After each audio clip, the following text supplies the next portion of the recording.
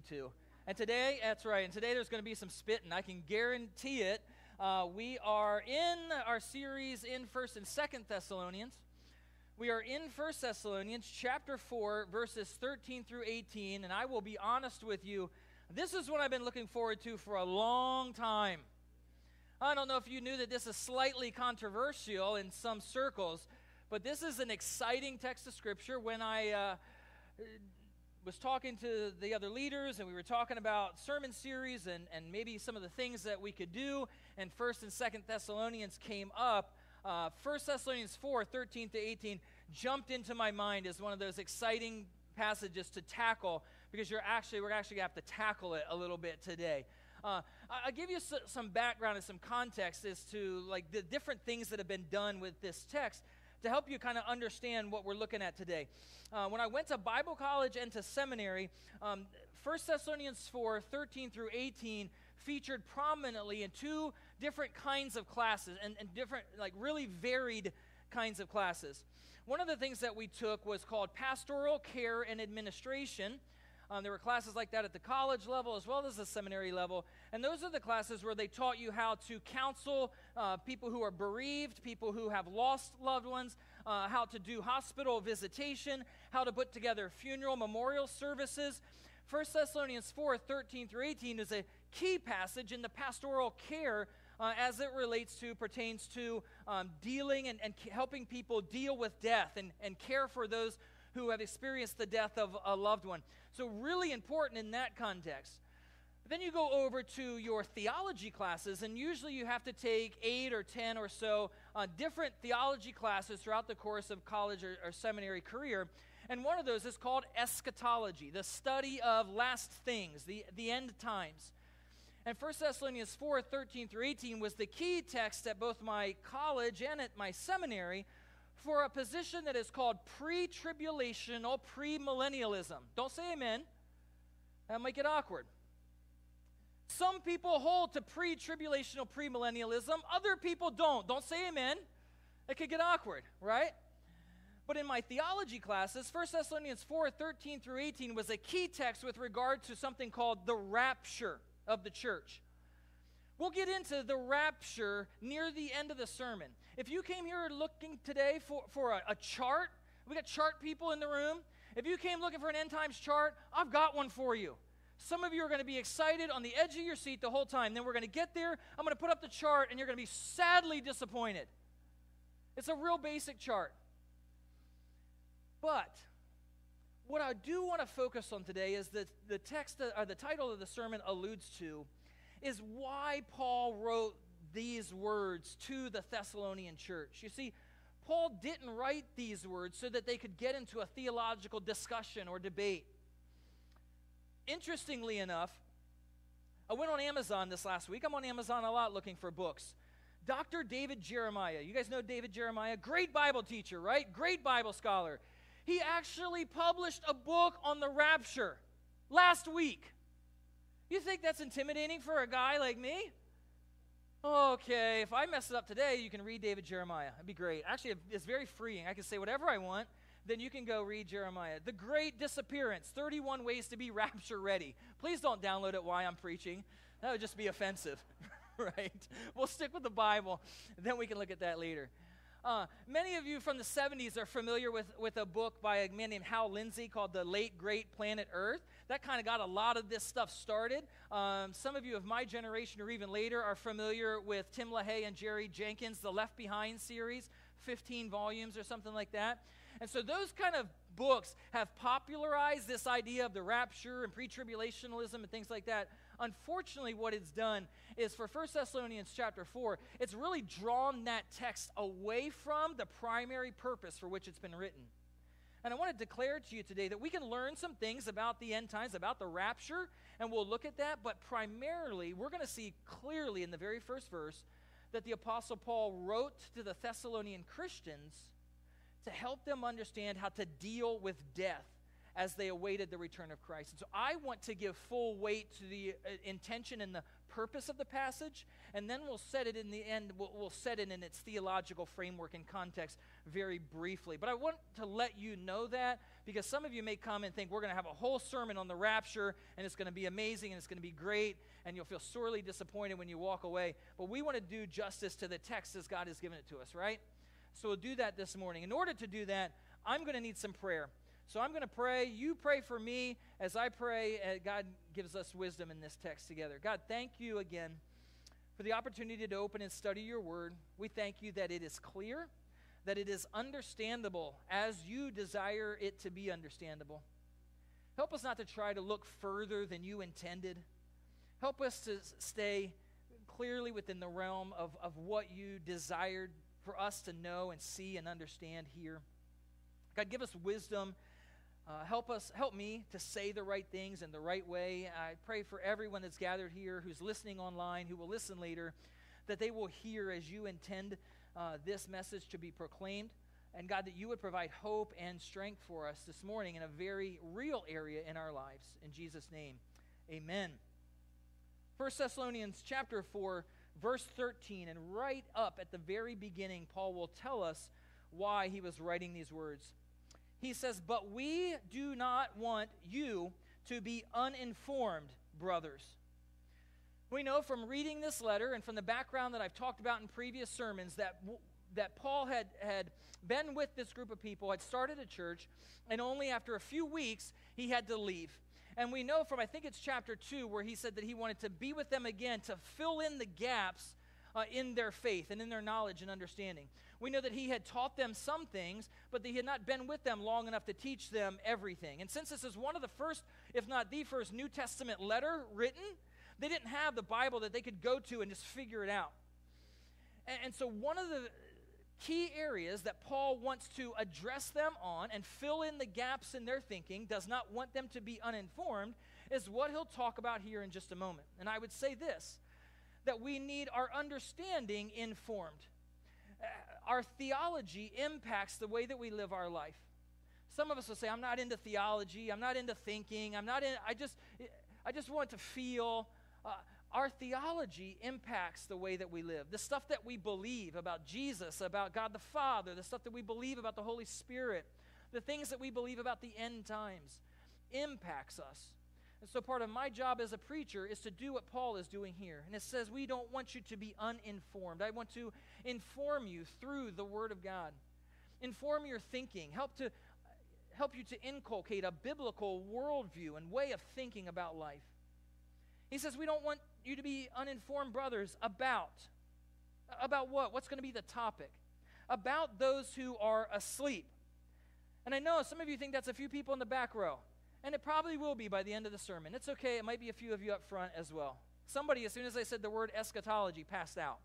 Right? I get it. In secular Greek usage, as well as throughout the Bible, the writers use sleep as a metaphor, as a euphemism for death.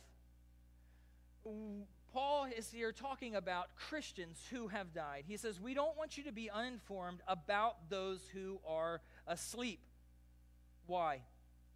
So that you may not grieve. Now help me, is there a period at the end of that in your Bibles? So that you may not grieve. Is there a period there? Does the sentence end?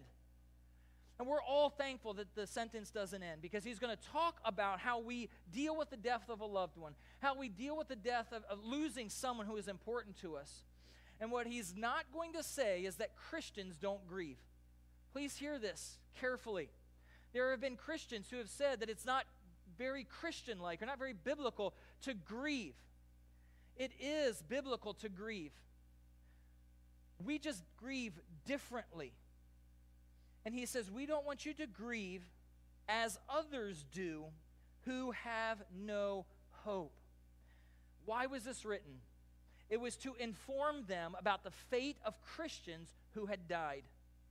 They had lost loved ones. The loved ones were there. They had done the service, the funeral service, which looked different than we do it today, but they had done the service. They had spent the time honoring, remembering those loved ones, and those loved ones had gone into a grave of one sort or another. But now what? And there were some misgivings and some misunderstandings in their minds because they didn't have all the information. And so they had some misgivings and understandings about what then happened after my loved one died. We'll get into that a little bit more even later in the text. But Paul is writing this to say we want to inform you about the fate of Christians who died so that we can stimulate your hope, so that we can encourage your faith, and so that we can temper your grief. All of those are pieces to this. What we believe about life after death has massive implications for how we deal with death, doesn't it? What we believe about life after death has massive implications for how we deal with death. Just yesterday, a couple of you were here in this room yesterday, and Pastor Lauren stood on the stage. We had the memorial service for a lady by the name of Millie Donahue.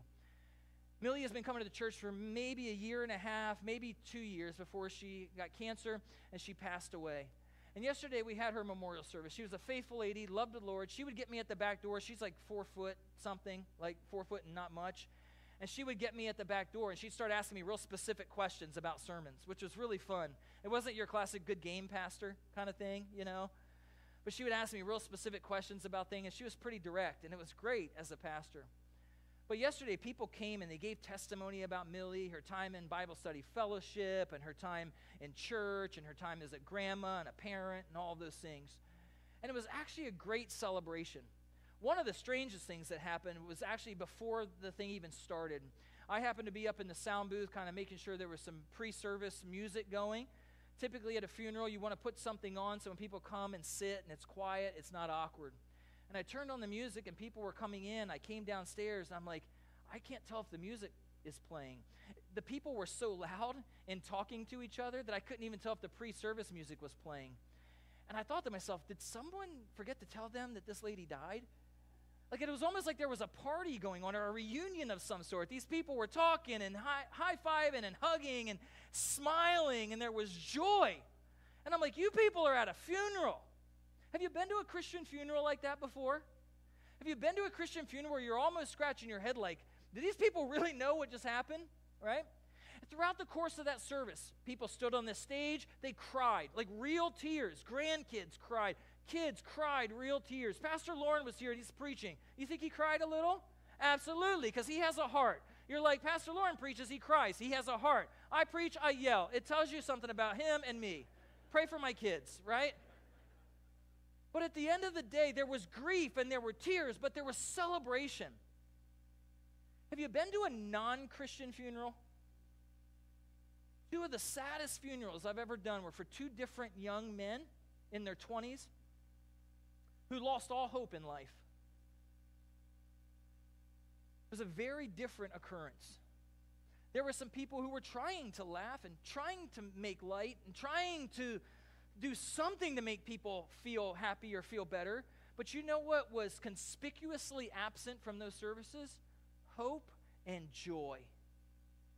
When Paul writes to the Thessalonians, and he writes this controversial text that we have as chapter 4, verses 13 through 18, he's saying, you're going to grieve.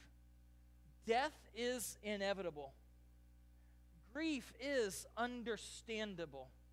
But hope is available. And that's what Paul's getting at. That's the purpose. You see, in that day, in the first century, in Greek culture really for a long, long, long time, their understanding of death and the afterlife was a hopeless thing.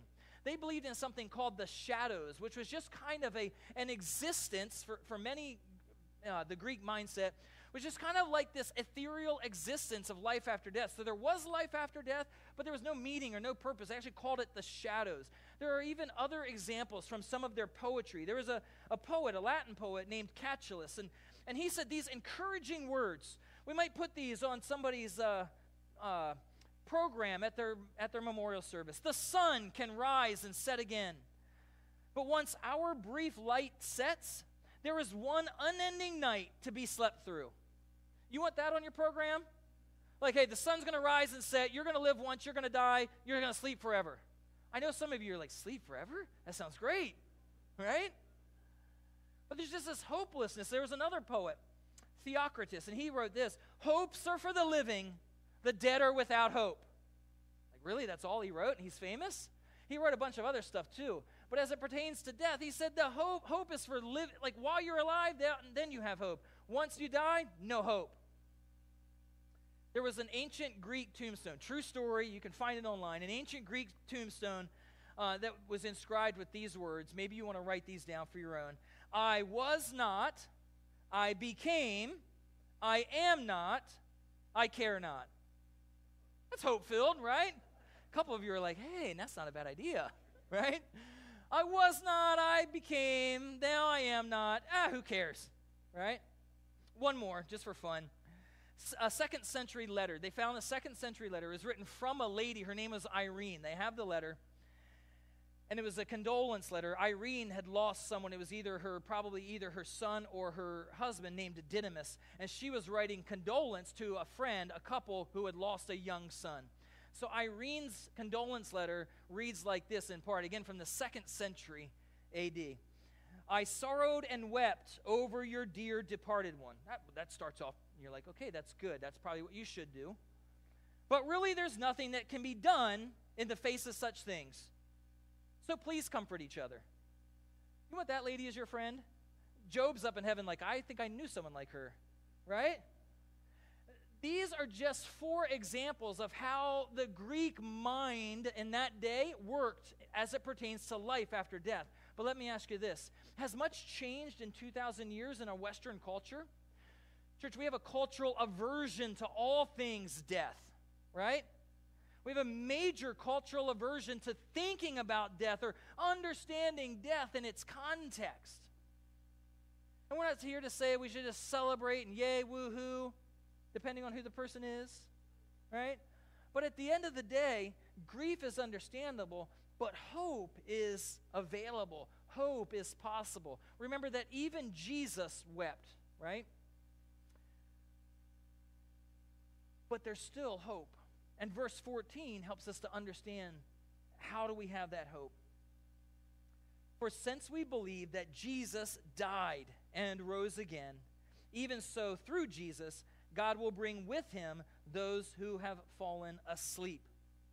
That first part of verse 14, for since we believe that Jesus died and rose again, because of the way that's written, the words are used in the original language, most scholars believe that Paul is actually quoting what at that time would have been an ancient church creed. The church had only been in existence for a short period of time, and already in small ways they had creedalized, they had made these creeds of major important doctrines. When it says we believe that Jesus died and rose again, what do we call that as Christians? We call that the gospel, right? That in its essence is the gospel of Jesus Christ. When Paul writes, we believe that Jesus died and rose again, and because of that, moving forward, he's saying that this hope in death has to be grounded in the gospel. Like hope in death has to be grounded in the gospel of Jesus. The reason that there was joy at Millie's funeral is because there was hope, because she was a believer. She's a Christian, and other Christians gathered together, and there was hope that was grounded in the gospel. Conversely, you go to a funeral of someone who has no real hope. There can be laughter, there can be jokes, there can be things that may seem like joy, but the hope is not grounded in the gospel. So Christians believe this about life after death. Christians believe that at death, the body goes into the ground, goes into the tomb, goes into the grave, cremation, whatever it is. That's the body. And that the spirit then, your spirit, goes to be with Jesus. 2 Corinthians 5:8, to be absent from the body is to be present with the Lord, right? Paul says it again, I think, somewhere in Philippians, that to be absent from this body is to be present with the Lord. We believe that your body goes into the grave, that your spirit goes into heaven. And then at the end of all things, then there's a future bodily resurrection that awaits all people, but that the good news is that it awaits Christians. Paul talks about that in 1 Corinthians chapter 15. He says these words, now I will remind you, brothers, of the gospel I preached to you, which you received, in which you stand, and by which you are being saved, if you hold fast to the word I preached to you, unless you believed in vain. Paul's saying to this church, I came and I preached the gospel. Now when somebody asks you, like, what's the gospel? 1 Corinthians 15:3 and 4 is the place you go every time, because it outlines the gospel more clearly and succinctly than anywhere else in Scripture. He says, "For I delivered to you as of first importance what I also received, that Christ died for our sins in accordance with the Scripture, that he was buried, and that he raised on the third day in accordance with the Scriptures." Church, that's the gospel. That's the essence of the good news. That Christ died, we just sang about it. Christ died for our sins. That you and I and everyone else who's ever come into existence is a sinner by nature and by choice. Even if they do a lot of really good things, their nature is still sinner. And our identity is still sinner. And that Christ died to pay the penalty for that sin. But the good news is he didn't stay dead, did he? That he rose again, defeating Satan, sin, and death. Church, that's the good news. All of our hope, all of our joy, all of those things are precipitated on the good news of Jesus Christ. If you're not a Christian, you can have some kind of hope. You can have temporal joy, but you don't have true eternal hope and Christian joy without the gospel of Jesus, without accepting Christ and becoming a Christian. But not only that, as Paul delineates in these next verses from 1 Corinthians that I'll read, what we're going to hear about our future is dependent on Christ and his resurrection. It says this in verse 12. "Now, if Christ is proclaimed," 1 Corinthians 15:12, "if Christ is proclaimed as raised from the dead, how can some of you say that there's no resurrection of the dead? If there is no resurrection of the dead, then not even Christ has been raised. And if Christ has not been raised, our preaching is in vain, and your faith is in vain." In other words, if there's no such thing as the resurrection, a lot of us have lost a lot of sleep on Sundays for no reason, right? I've spent a lot of time throughout the course of my life preaching and teaching the Bible to teenagers and adults. All of it's wasted if it's not for the resurrection of Jesus. In addition to that, in verse 17, he says, "If Christ has not been raised, your faith is futile and you are still in your sins." You see, everything is precipitated on the resurrection of Christ, the gospel of Jesus. And verse 20 says, "In fact, Christ has been raised from the dead, the firstfruits of those who are fallen asleep." What we know and what we understand is this, that hope in death has to be grounded in the gospel of Jesus. That if there is no Jesus and no gospel, there's no hope. But if you know Jesus, you know the gospel, then you can know what true hope actually looks like. Verses 15 through 17 then get really exciting. We're getting closer to that end times chart. I know some of you are pumped, 3 of you, maybe. But in verses 15 through 17, he's then going to lay out the nature of what this future looks like. He's going to lay out the nature of what this future bodily resurrection at the return of Christ, what does that actually look like? So like at the end of time, when we get to the end of time and it's Jesus' turn and he's coming again, what's that going to look like? And here's what I want to say. Christians disagree on the timing and the order of some of these events, okay? Definitely. Notice I said Christians, right?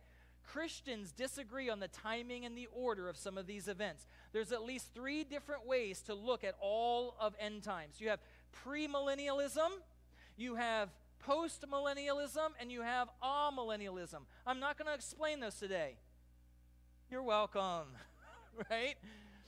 If you're a premillennialist, like the official stance of this church, then you're in even more trouble because then you have to figure out this thing called the rapture, and there's at least 3 ways to look at that, probably 4.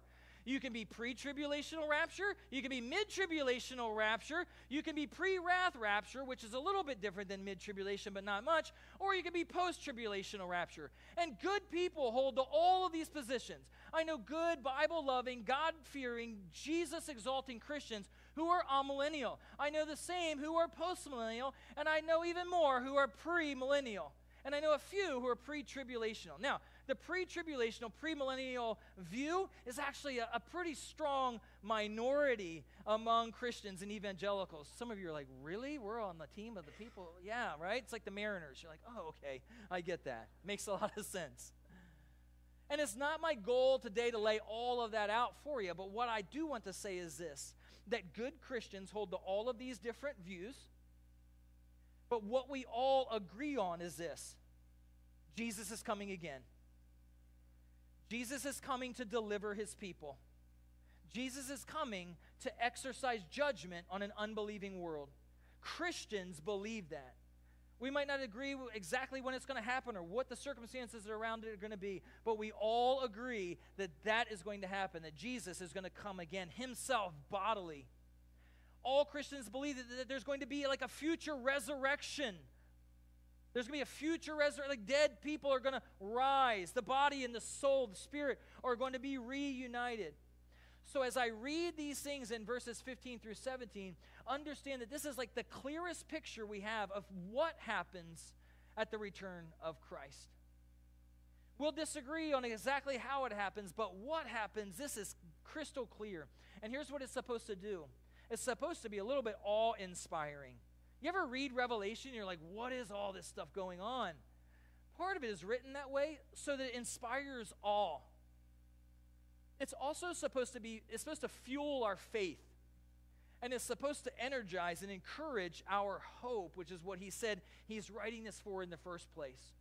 So as we read and we dig in and we understand this, remember the goal is that our hope and our faith are strengthened and encouraged. Because in verse 15, he'll say this, "For this we declare to you by a word from the Lord." And Paul says that when he wants to be crystal clear, like this is from God, not my ideas. This isn't a guy creating a fiction book series about the end times, right? This is Paul speaking inspired words, writing inspired words through the Spirit of God. "For this we declare to you by a word from the Lord, that we who are alive, who are left until the coming of the Lord." That's Christians who are still alive at the end times. When the Lord returns, there will be Christians who will be alive. It may be you and me. It may not be, right? But when Christ comes, there will be Christians who are still alive. And he says this, "Those who are left until the coming of the Lord will not precede or take precedence over those who have fallen asleep." It's almost as if Paul is saying that there's going to be a race to meet Jesus, and if you're still alive, second place.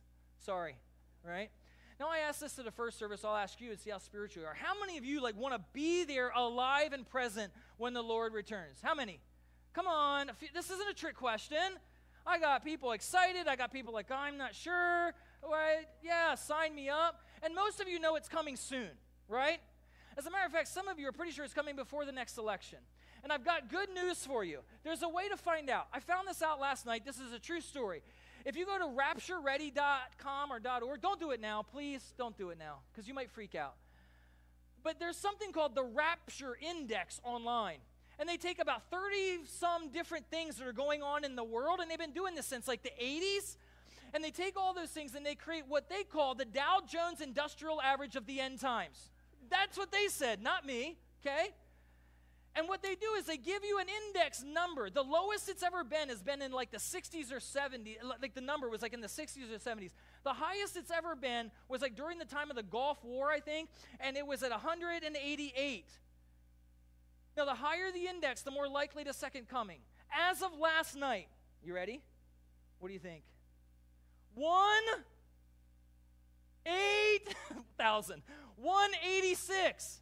Some of you are taking the seatbelts off. Come on, Lord Jesus, right?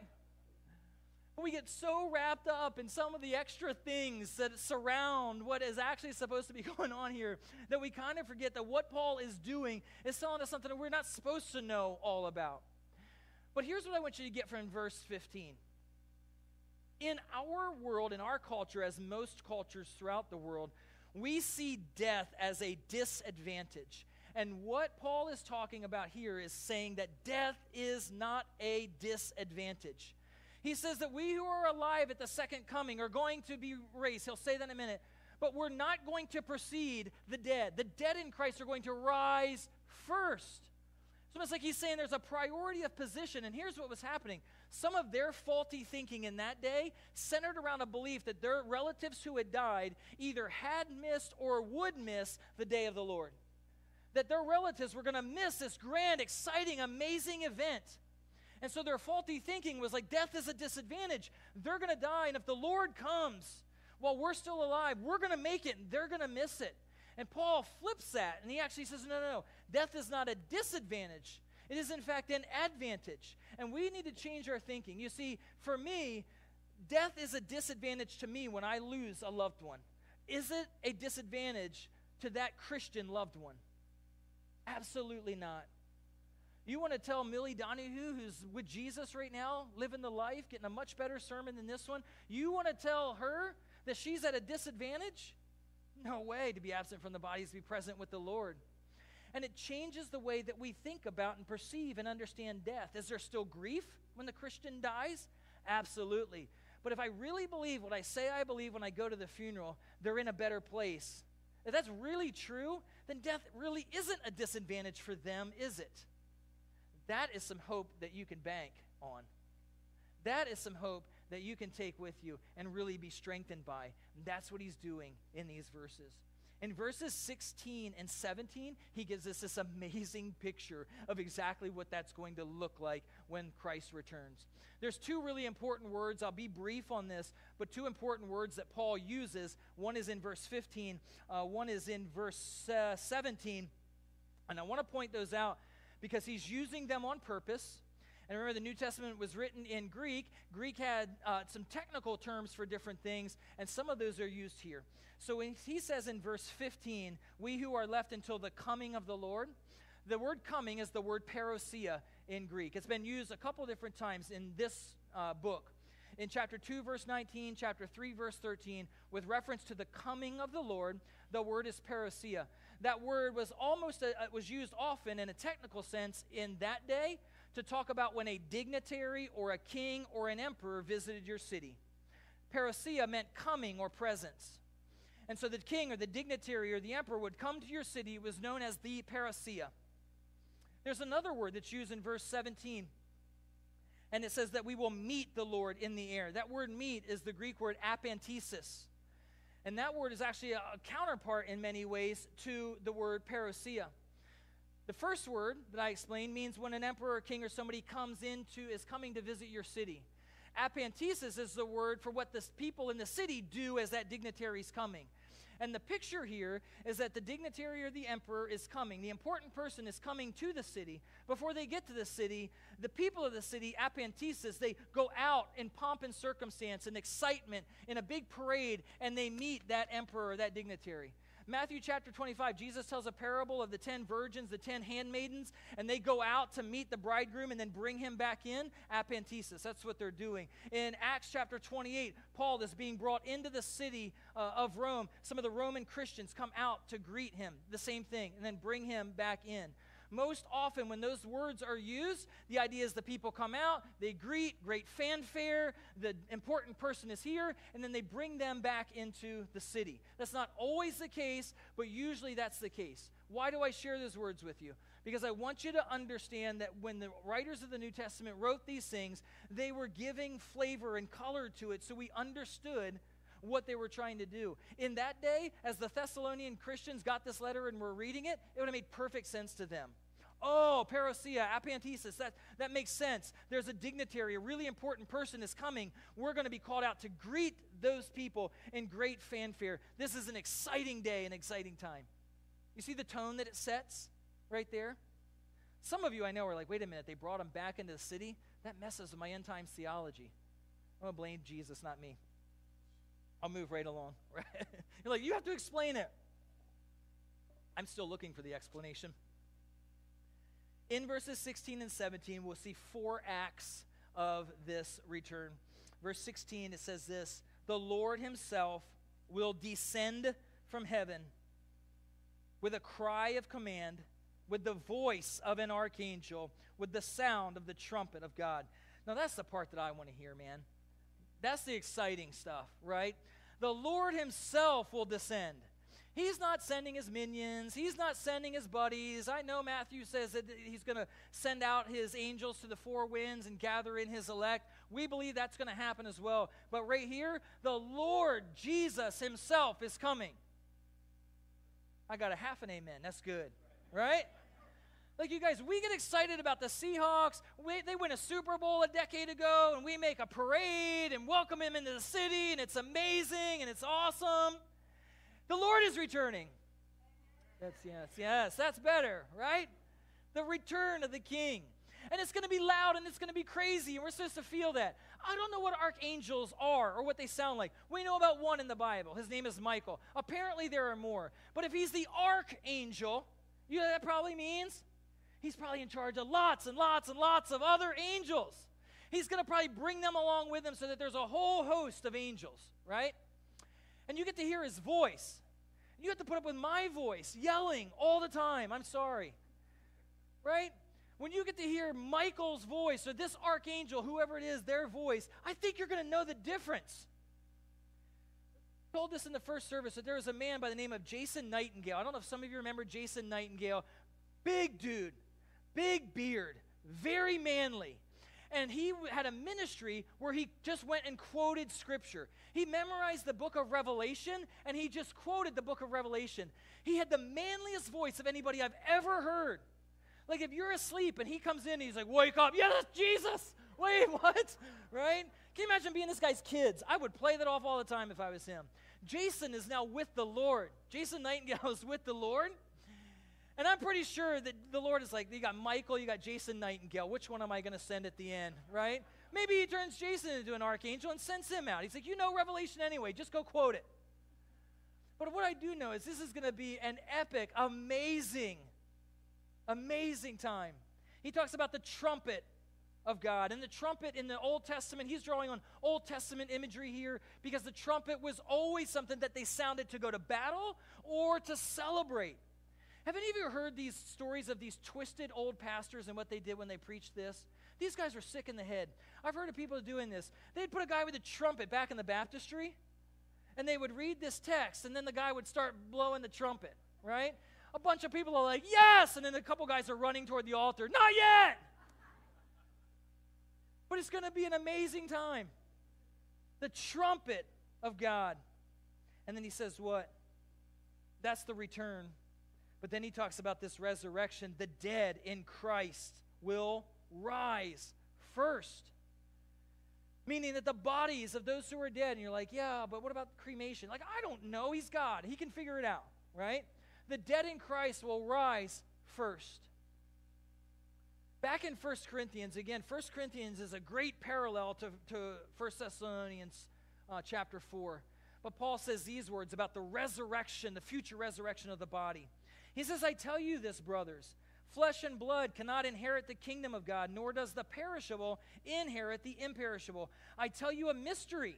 We shall not all sleep, but we shall all be changed. If you've ever had a body part replaced, this is your verse, right? A bunch of you are like, oh, okay, yeah.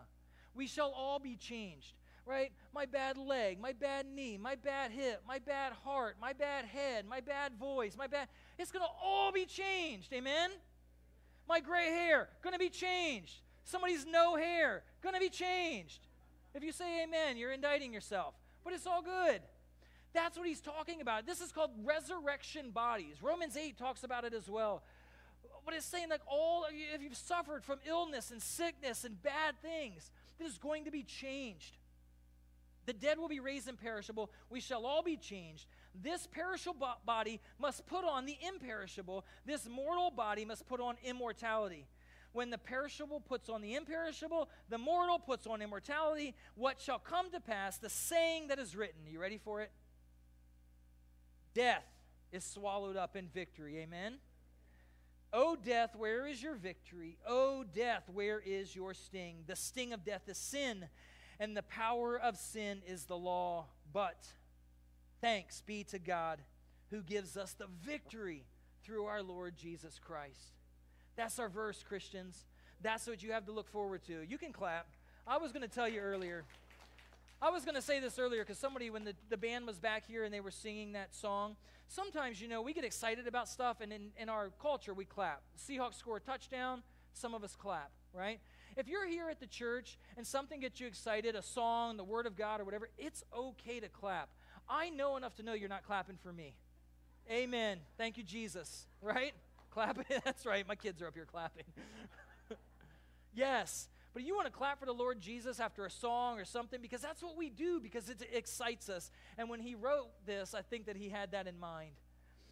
So we will all be changed, experience that victory of God. And then that next word, it says, verse 17, then we who are alive, who are left, will be caught up together with them in the clouds. That word caught up, that's where we get the idea of the word rapture. So your English translation, mine says caught up. Some of them say snatched away. There was the original Greek word that then got translated into Latin. The Bible was translated into Latin, and the Latin word is the word where we get rapture, okay? And so when you hear people talk about the theology, the doctrine of the rapture, it comes from the word in the Latin Bible used right here where it says that we will be caught up or we will be snatched away. It's used a few times in the Bible, but here specifically to the end times. So now comes that exciting time. Don't clap for this, but that exciting time. According to our church constitution and doctrinal statement, this church's stance on the end times is called pre-tribulational premillennialism. Again, if you hold to a different view of the end times, you're welcome here. We love you. We'll have great discussion and dialogue. If the Lord comes and you're right, feel free to taunt us. That's all good, right? But this is what it looks like in chart form, right up here. You're like, it really is basic. Wow, what was I waiting for? But we believe that right now we live in something called the church age, and we've been living at that time since the day of Pentecost. And that the church in Acts 2 was started, and we've been living in the church age that's there. And that at the end of the church age, at some undisclosed time, the rapture will occur. 1 Thessalonians 4, 13 through 18. That's why it's in red, that what we've just been reading and talking about happens where that red arrow is. That the Lord will descend, that we will ascend, and we'll be there with him. And then people who hold to this position believe that the Lord takes believers back into heaven for a 7-year tribulation period. Takes the church out of the tribulation, and that there's a time that's specified in Revelation 6 through 18, that when you read that, all of that fits into this 7-year tribulation period.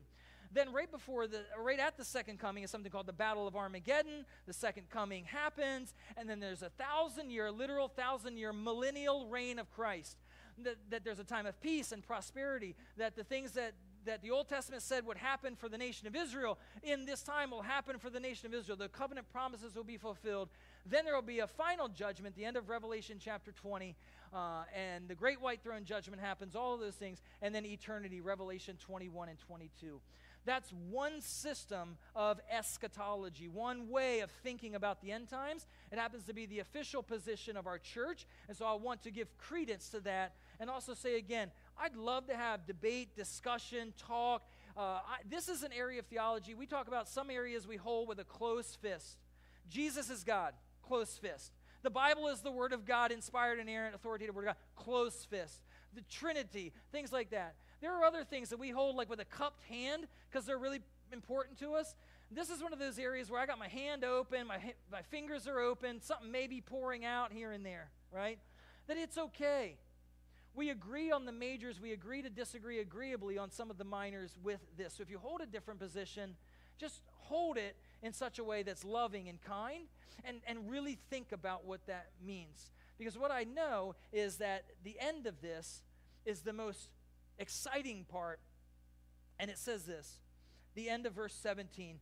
It says, we'll be caught up together with them in the clouds to meet the Lord in the air. The final R, so you have return, resurrection, and rapture, but then you have reunion.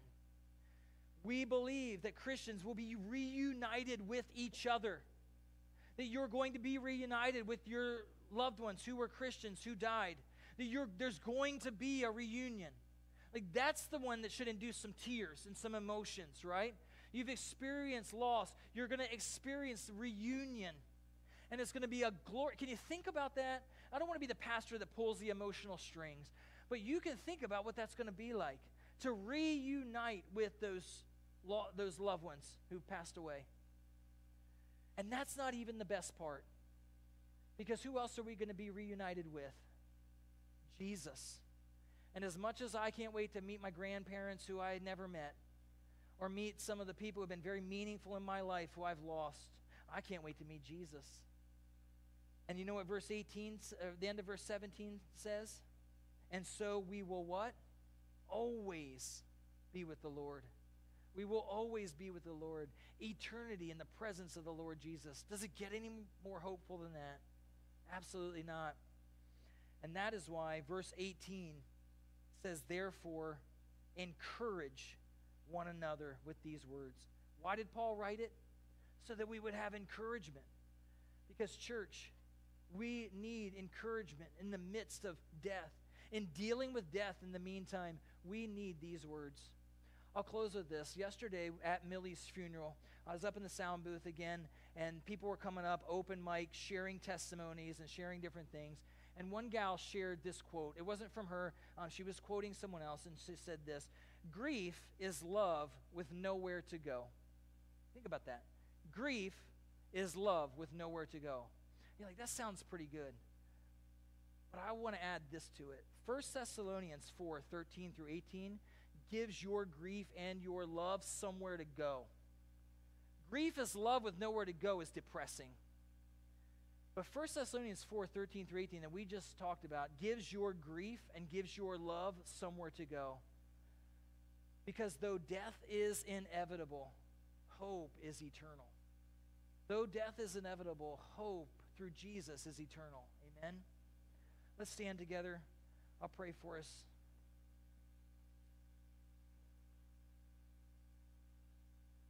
God, thank you for a powerful text of Scripture. We thank you that you inspired the Apostle Paul to write down these words. We realize they've been used for a variety of reasons throughout the course of church history and even now. God, we're thankful for what we can know and learn and understand about the end times, but we're really most thankful for it because of the hope that it gives us. Especially today, Lord, in this text that's always been about providing comfort to grieving people. I pray that it would do what you've intended it to do today. That it would provide hope to people who are grieving. That it will provide future hope to people who will grieve in the future. God, that it would provide maybe an impetus for someone who doesn't have hope to accept Christ as their Savior and to begin to understand what true hope looks and feels like. God, we're thankful that although we can spend time debating and discussing and talking about end times activities, that we know without a doubt that Jesus is coming. And it's going to be powerful and it's going to be positive for those of us who are Christians. So God, I pray that we would walk out the doors today with our hope and faith encouraged and strengthened, that we would live for you right now, because although death is inevitable, God, we know and we realize that hope in Jesus is eternal. We pray these things in the name of Jesus. Amen. As you're on your way out the door, church, again, if we can help in any way, the app is there. You can also find some materials right back on the Connect table. Thank you. Have a good week.